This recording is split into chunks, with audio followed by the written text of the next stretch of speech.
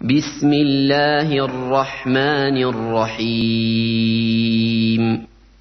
قل هو الله أحد الله الصمد لم يلد ولم يولد ولم يكن له كفوا أحد.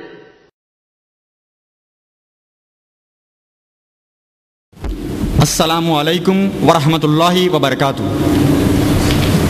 Meaning may peace, mercy and blessings of Almighty God Allah subhanahu wa ta'ala be on all of you.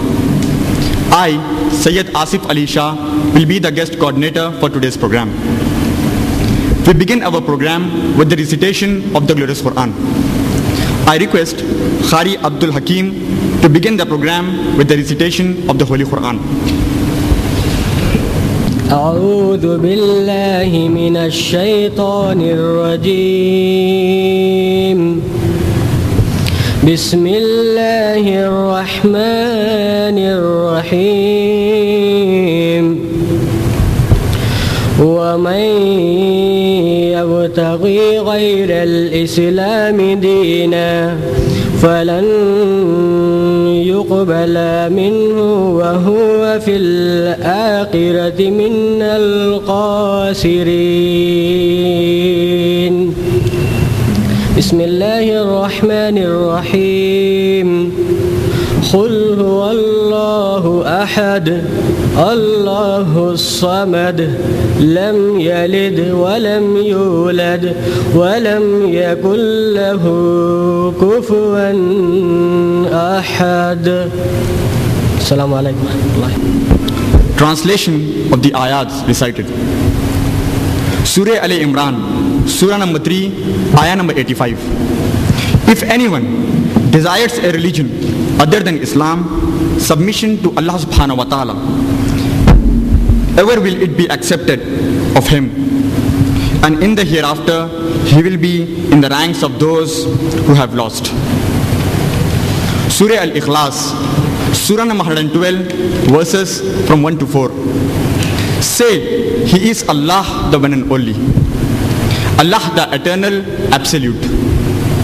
He begets not, nor is he begotten, and there is none like unto him. Yesterday, welcomes you wholeheartedly to organize this program in this college. Especially, I invite the chairperson of this program, Reverend P. Alexander, the Dean of Master of Divinity program, to come forward and occupy his seat. Please come. Chief guest, Kalam Sahib, please come forward and occupy this seat. Brother Syed Ehteshamuddin Hussaini, who will deliver the lecture to this program, please come forward and occupy his seat.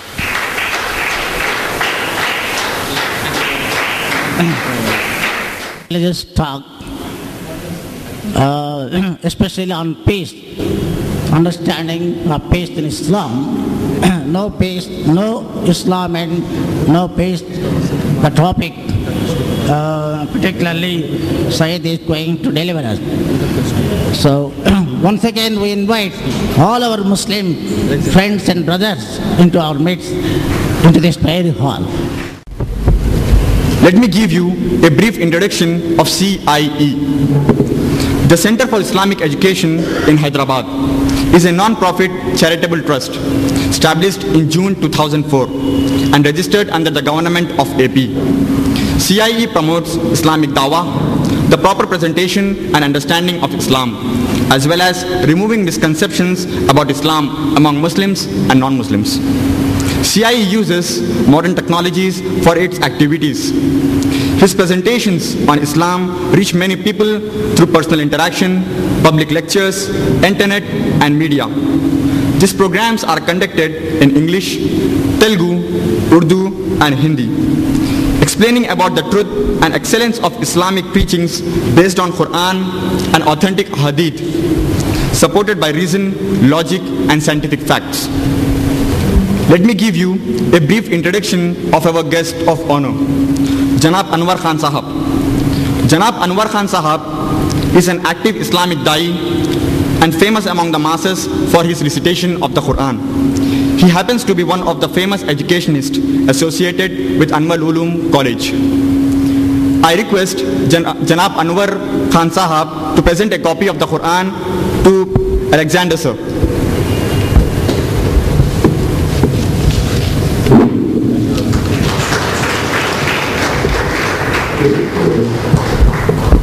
Now I request Janab Anwar Khan Sahab to present a copy of the Quran to Vasant sir.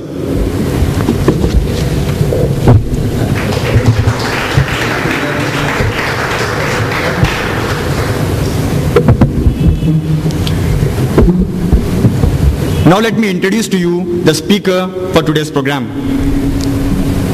By profession, Brother Ehtesham is a mechanical and production engineer. He is dedicated in the field of dawah, that is conveying the message of Islam since last 3 years. He is a student of Islam and comparative religion. He has delivered numerous talks on Islam and comparative religion. Apart from delivering numerous talks, he also had successful discussions with pundits, priests, pastors, fathers of multiple churches and temples in Hyderabad. Now I request Brother Ehtesham to present his talk on the topic, No Islam, No Peace.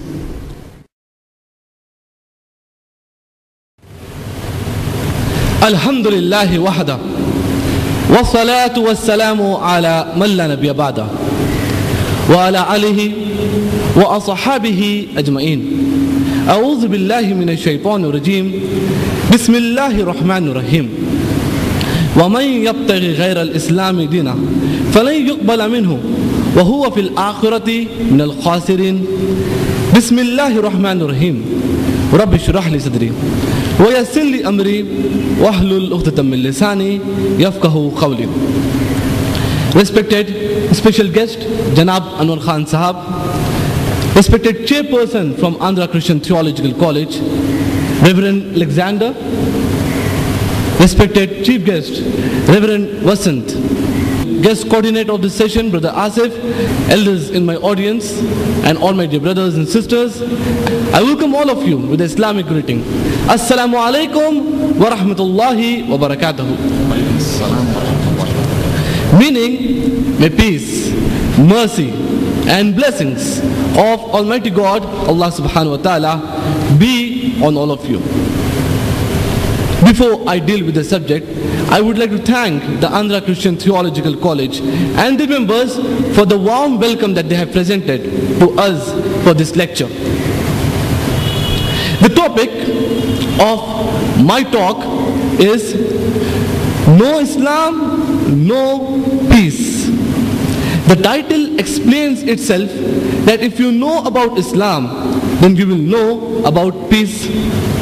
If you know who is your true God, if you worship Him, accept His commands and implement in your life, then you will achieve the ultimate peace in this life and in the hereafter. Therefore I say, no Islam, no peace. Even if someone, just by listening to the topic, takes it in the negative sense as N-O, no Islam, N-O, no peace, yet it would give the right understanding to him that if there is no Islam, there will be no peace in this world. I, as a student of Islam and comparative religion, I will be open to any discussion or clarification on the points that I will be presenting. But today's talk would be under the two headings. The first heading, Introduction to Islam and its scripture. The second heading will be how Islam establishes and maintains peace. Beginning with the very first heading, Introduction to Islam and its scripture. The word Islam is derived from the root word salam, which means peace. It's also derived from the word silm, which means submission of one's will to the will of Almighty God, Allah subhanahu wa ta'ala. As such, Islam means peaceful submission of one's will to the will of Almighty God, Allah subhanahu wa ta'ala. Many people have a misconception that Islam began 1400 years ago and was introduced by Prophet Muhammad, peace be upon him. Rather, Islam is there since the time immemorial. It is there since the very first man set the foot on the earth. The very first human being was